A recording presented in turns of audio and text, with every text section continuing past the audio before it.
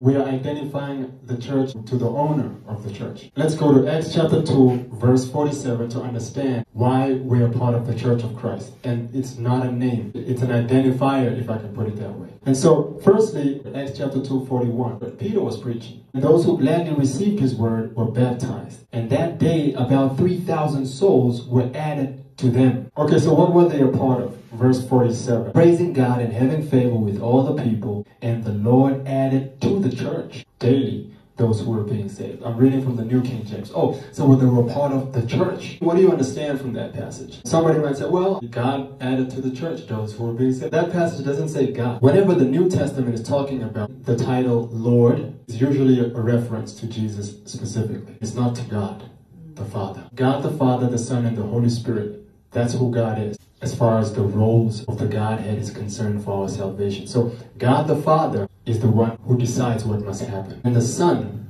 is the one who accomplishes this purpose. And the Holy Spirit is the one that makes it known to mankind what was accomplished. That's how God works. In this passage, the Bible says, praising God, it's talking about the Father, not Jesus. It goes on and says, having favor with all the people, and the Lord added to the church. Now it's talking about the Son, and it's not talking about the Holy Spirit. It's not even talking about the Father. That's why we read in Romans chapter 10, verses 9 and 10, if you confess with your mouth Jesus Christ is Lord, you are recognizing his authority, meaning Jesus added to the church daily those who were being saved, not God the Father. God the Father has no business with the church at this point. He has left that business to his Son.